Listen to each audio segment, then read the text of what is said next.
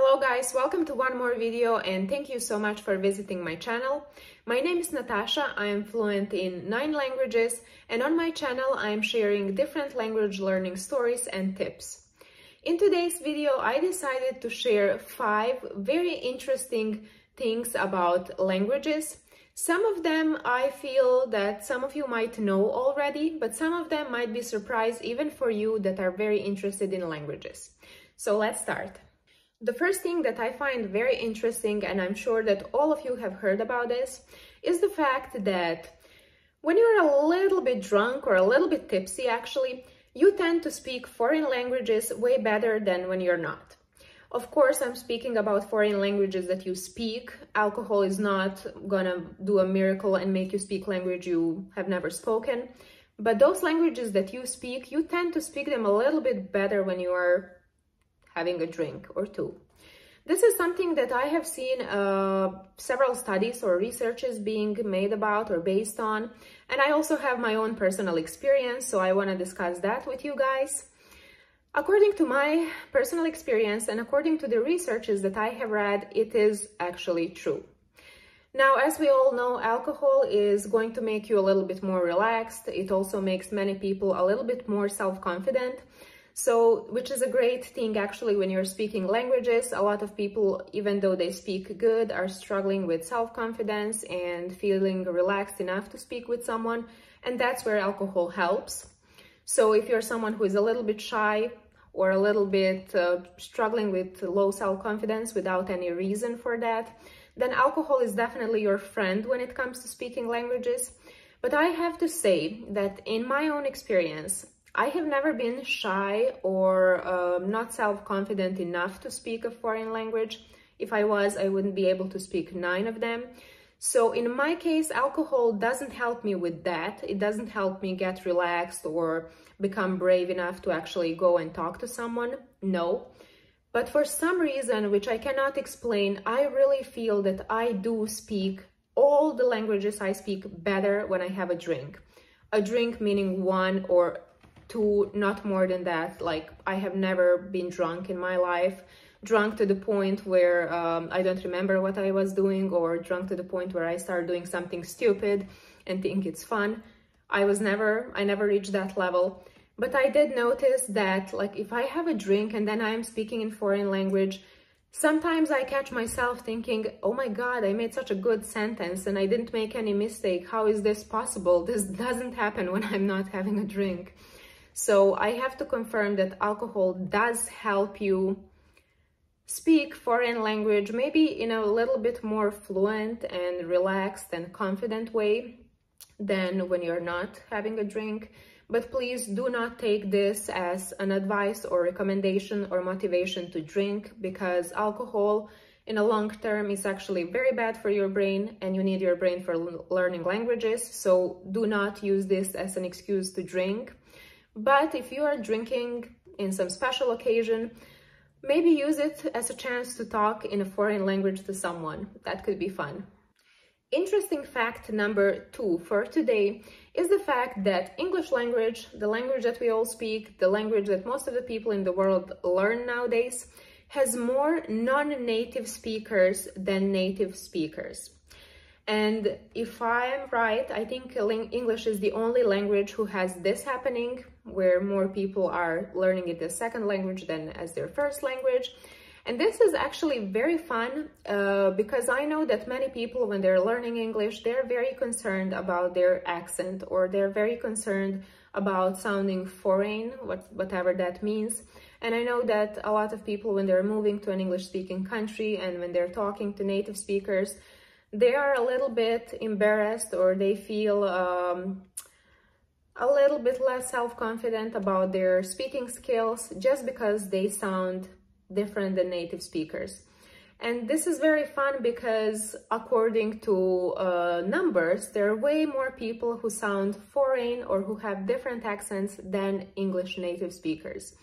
So if you're one of those people who are a little bit concerned about their accent in English and the way you pronounce things and the fact that you sound different than native speakers, don't worry, we are majority. So I find this very fun, and I think that this is a great example for all of you guys who are struggling with your accent. To not worry, it's fine, and I feel that accents make all of us more interesting. I love listening to different accents. I love the way different nations, different people from different backgrounds speak English. I find it so beautiful, and there is definitely no reason to be ashamed or shy or not self-confident enough because of your accent. Interesting fact number 3 that I want to share with you today is something that concerns English. Did you guys know that USA does not have English as its official language? In fact, USA does not have an official language as a country.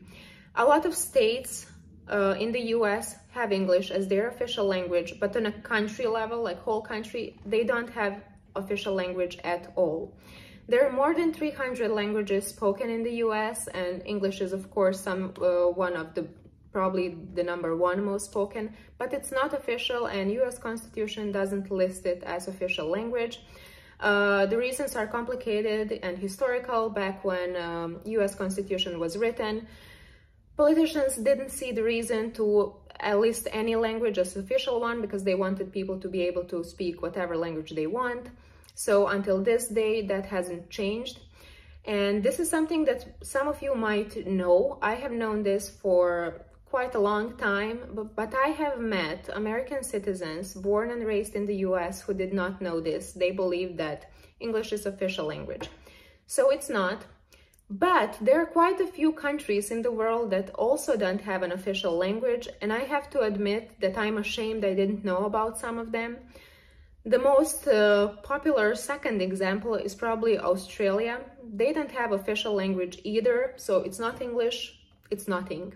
And this is something that I have also learned quite recently, and I was really surprised because I grew up thinking that English is official language of Australia, but it's not. So in a case, this is also new for you. I imagine you're surprised because I was surprised, but that's how things are. And then on the other hand, there are countries that have way more than one official language. South Africa, for example, has 11 official languages, which is a lot, and it shows how culturally rich that country is. But yeah, I imagine this must be a surprise. USA has no official language at all. Interesting fact number 4 is the fact that you can dream in foreign languages that you are learning even though you don't speak them really well. This is probably something you have heard about, and from my own experience, it is really true. I'm someone who has pretty weird dreams, like weird to the point where I start questioning my mental health. And in many of them, I have heard or I have dreamed in a different language. It was never something that makes sense because my dreams really make no sense, but I know that languages were there. It was usually English, maybe because that's the language that I use the most, except for my native one. And I know that one time I did dream in Spanish, but it was not something that makes sense, but it was in my dream. Now, this is very weird and very hard to explain because psychiatrists and psychologists did not manage to explain dreams. Nobody knows why do we dream certain things that we do. Many people are arguing that we usually dream things that we are thinking about during the day, or we are dreaming about things that we are stressing about during the day, or dreams actually reflect our desires, our fears, our current mental state, and that's something that actually makes a lot of sense to me based on my dreams. So to me, dreams in foreign languages are a proof how good your brain accepts new languages, and I actually think it's a proof that our brain is made to learn more languages, even though some people claim that they can't, they're not good at it. I think you are. If you try hard enough, or if you try as hard as you can learn a new language, and your brain is not, I think that every brain is able to accept a new language and to learn it and to absorb new knowledge. So in my opinion, dreaming in a language that you don't even speak that well, or that's not first language to you, or that you don't use every day, is a proof that our brains are actually pretty smart and they can accept a new language. Definitely. Now, this is only my my own opinion. Doesn't mean it's true, but to me, that's maybe a motivation for all those people who think that their brain is not designed to learn any new language. I think it is, you just have to try it. And the last interesting fact I want to share with you guys today is the fact that it is actually possible to forget your native language. Now, forgetting a language or forgetting words in a new language is something that all of us polyglots are very afraid of. And I think I spoke about this in a few of my videos. If you're learning a language and then you stop learning it and you don't practice it, you're definitely going to forget a lot. Not everything, it's possible to get back in shape, but you will struggle a little bit after a certain time.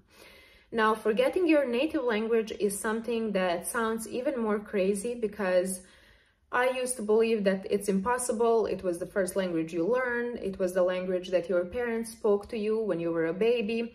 It is something you grew up with, and I believe that our brain is processing first language differently than all those other languages we learn later in life. So for a long time, I didn't believe it's possible to forget your native language. Unfortunately, the more I talk to people and the more researches and studies I read, I learned that it is actually possible.